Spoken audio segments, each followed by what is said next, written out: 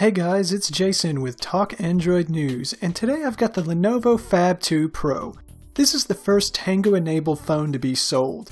Tango is a new technology from Google using cameras and sensors for augmented reality games and apps. Think Pokemon Go when you snap a photo of them in the real world, but better and more accurate to your surroundings. As impressive as that may be, the first thing I noticed about this phone is how huge it is. The display is a whopping 6.4 inches. Add to that the top and bottom bezels, and you end up with a pretty sizable phone.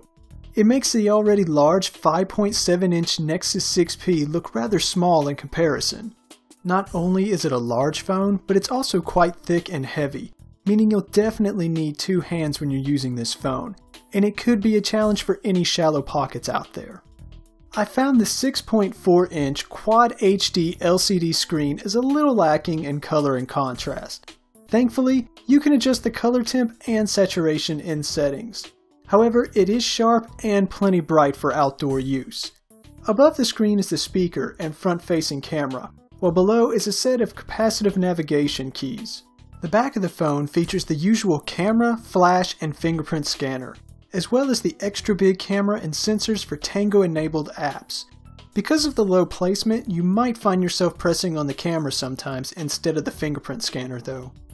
On the right is the volume rocker and the power button, while on the left is the nano SIM and microSD card slot that supports up to 128 GB. Sadly, on a phone using the brand new Tango technology, Lenovo decided to use the old micro USB standard, something I can't wait to be phased out so we can all move on to the far superior USB-C. There are two speaker grills on the bottom, giving a nice balanced look, yet there's only one speaker on the right and the mic is on the left.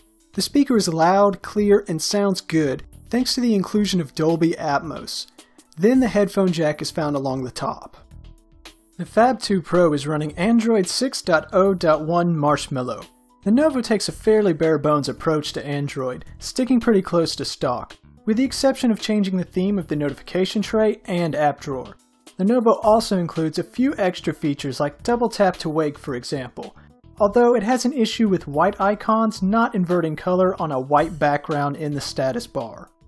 The real star of the show on the Phab 2 Pro is augmented reality, provided by Project Tango. There aren't many apps or games out there supporting it right now, and it's still fairly new technology. Tango allows you to place virtual objects on the screen that interact with your physical surroundings. It's pretty impressive technology, and is certain to only get more useful and fun over time. Right now, the apps seem more like proof of concepts, rather than being very useful or taking full advantage of the possibilities. The games themselves are rather simple at this point, but are still fun. Then of course there are apps from Lowe's, Wayfair, and Amazon, allowing you to place products in your home, trying to help you purchase more from them. The 6.4-inch display really helps in giving you plenty of screen real estate to play with. The Lenovo Phab 2 Pro is running a Snapdragon 652 with 4 GB of RAM. This benches around to what a 2015 flagship would, and I really had no complaints about the performance. The only time I saw a stutter or glitch was while using the Tango apps. That could be due to the specs, but it's probably that this technology and the apps are new and not perfected yet. The camera on the back is a 16 megapixel f2.2 aperture shooter, and sadly does not include optical image stabilization. The app itself is pretty simple and features the regular HDR, night, and panorama modes. There's quite a bit of shutter lag when taking HDR photos though. The photos themselves aren't great. They're lacking dynamic range even with HDR on. You often end up with photos either too dark with crushed blacks or skies blown out. Low light images tend to be blurry and can have too much contrast. Overall, there are much better cameras out there for under $500. The front-facing 8 megapixel f2.2 aperture camera is there for all your selfie needs, and includes a beauty and group selfie mode. Battery performance is fantastic on the Phab 2 Pro for normal daily usage. Even after 4 hours of screen on time, I still had over 40% left on the battery. I put it through a video rundown test and got a little over 10 hours of playback with 50% brightness. I was very impressed considering it has a 4050 mAh battery and a 6.4-inch Quad HD LCD screen. However, keep in mind, once you start using Tango apps, it will chew through your battery very fast. Thankfully, there's also fast charging.